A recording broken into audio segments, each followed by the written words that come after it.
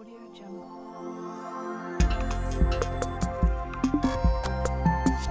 Audio Jungle. Welcome to part 4 of this guide to fair shares. In this section I'm going to go through each of the popular forms of enterprise and show how they fail to deal with complexity. I'm going to start first with private enterprises that don't have investors, perhaps started by one person or two people going into business together. How do they fail to deal with complexity? Well, it's really quite simple. Labour, users and investors are not recognised as owners of the products and wealth that their interactions create. Wealth is created when people who labour produce goods and services that users want to use, and people who back them often share in the wealth that is created. Also, founders acquire exclusive control over intellectual property needed to generate wealth.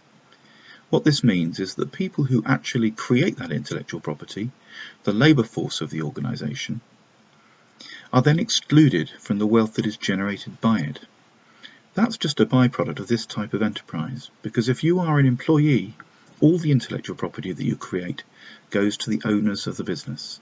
And if there's just a small enterprise with one or two owners, they acquire all the IP through their exclusive shareholding. Private enterprises without investors exclude labour, users and investors from membership. Instead, they enter into a series of contracts in ways that lead to exploitation and, of course, conflict. So founders have to engage with the complexity, bureaucracy and expense of commercial contract law and employment law to address the failures in their constitution. The simple constitution fails to address the complexities of attracting labour and satisfying users. Okay, now let's look at a private enterprise that does have investors. How does that fail to deal with complexity? Well, of course, labour and users are still excluded from a fair share of the wealth that their interactions create. But if you have investors, you're now going to have competition between the founders and the investors to extract wealth from labour and users. Founders can address the relationships with investors by modifying articles of association that accommodate their interests, but it will still fail to address the complexities of satisfying product and service users and providers of labour. Okay, now let's see how a charitable association fails to deal with complexity. Charitable associations get money from donors, grant givers, members and sympathetic lenders maybe.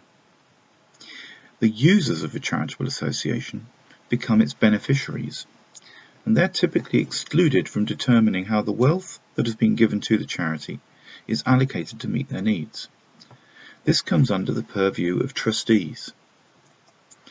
So the founders, labour, and those donors and members, none of them are supposed to profit from the wealth created by stakeholder interactions. It is supposed to go to the beneficiaries. So in a charity and a non-profit, the founders, and later on the trustees, have to be guided by trust law, which says what they can do with the money from donors and how they can allocate it to users who are beneficiaries. The Constitution still struggles with the complexities of labour relations, and it can still create barriers to borrowing money from investors. Now there's another type of charitable organisation called a foundation. How does that fail to deal with complexity? Well, charitable foundations tend to attract a different kind of social investor, often wealthy individuals or corporate sponsors, sometimes people who are called impact investors, and even governments. They will have users, but the users may fund beneficiaries by purchasing the products of labour, and they still have little power to control how the wealth is allocated. As with a charitable association, founders, labour and users are not supposed to profit from the wealth created by their interactions. It's the social beneficiaries, the venture philanthropists, the rich individuals who put their money into the organisation, and of course the people who they want to be beneficiaries, who will see all of the benefits from this type of enterprise. Next, we're going to look at worker cooperatives. Do they also fail to deal with complexity?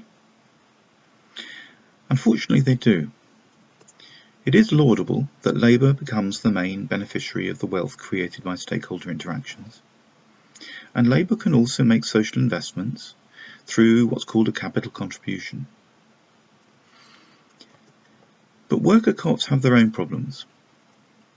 Research has shown that they try to usurp the power of founders, and those founders can behave unpredictably by retaliating, by leaving, or perhaps by demutualising a worker co-op to prevent the loss of their power.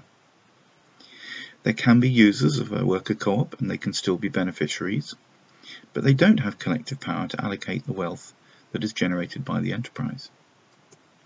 So a worker co-op can deal with the complexity of labour relations, but other contractual relations with investors or users are unaddressed. And there is this issue of whether founders are going to come to resent that their power has dissipated and been marginalised by a growing workforce of members. Now, last but not least, there are consumer co-ops, sometimes called user co-ops. They're similar, or their failure to deal with complexity is similar to a worker co-op, but this time users have become the main beneficiary of the wealth created by stakeholder interactions, and it's labour that is excluded. Users, as in a worker co-op, can make social investments through capital contributions and become social investors. But users and consumer co-ops limit workers' and founders' power, and they might even regard them as having a conflict of interest. So, for example, in many consumer co-ops that I've studied, they limit or completely exclude worker consumers from being on the boards.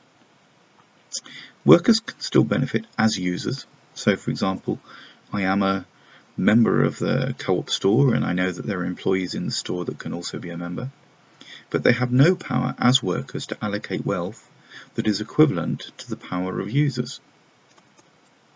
So in consumer co-ops, the founders can address the complexities of relations with users or customers, but they still have to resort to the complex, bureaucratic and expensive contracts with labour. And that applies also to developing expensive contracts if they try to secure external investment. So to sum up part 4, all of the popular forms of enterprise with which we're familiar make things more complicated by failing to deal with complexity. The only way you can deal with complexity is to enfranchise all of the stakeholders on which the enterprise depends for success. And that's what I'm now going to talk about in the last and final part of the FairShares Guide. Audio Jungle.